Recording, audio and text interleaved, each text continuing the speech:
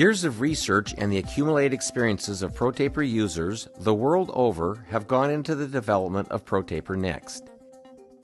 Here's a closer look at the unique offset rectangular cross-section.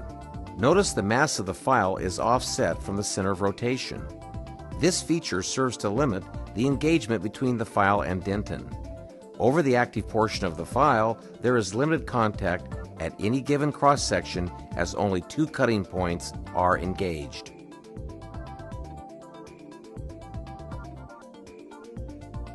As we pull away from the file, something extraordinary begins to reveal itself.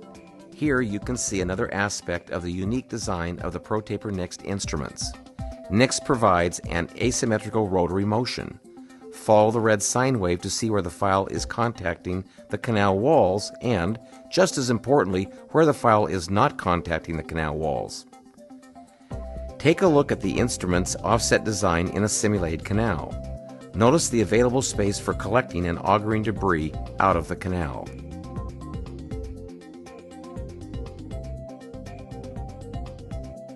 Compared to a fixed tapered file with a centered mass of rotation, the variably tapered and offset design of Protapernext minimizes the risk for taper lock and broken instruments.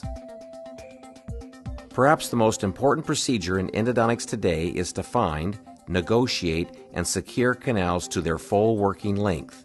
Fortuitously, manually secured canals can be safely and efficiently enlarged with dedicated mechanical glide path files. The Protapernext family of instruments is comprised of 5 files. They are designed to work in sequence where each file progressively enlarges the canal towards the final desired shape. It ensures that we're making more contact with dentin as compared to utilizing a pecking or pumping motion. Let's take a quick look at one of the unique design features of the Protapernext instruments. Notice in this cross-section only 2 points are contacting dentin at one time. The extra space allows for efficient augering of debris coronally while improving cutting efficiency. The finishing criteria for Protapernext starts after removing a Protapernext file.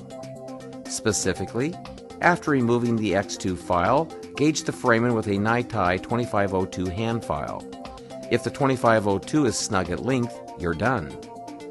Alternatively, like in this distal canal, if the 2502 is loose at length, then proceed to the X3 file. The Protapernext sequence is always the same regardless of the length, diameter, or curvature of any given canal. Following the use of the X1 and X2 files, here we can see the X3 in action. And again, in one or more passes, using a brushing motion, we can allow this instrument to progressively float towards length.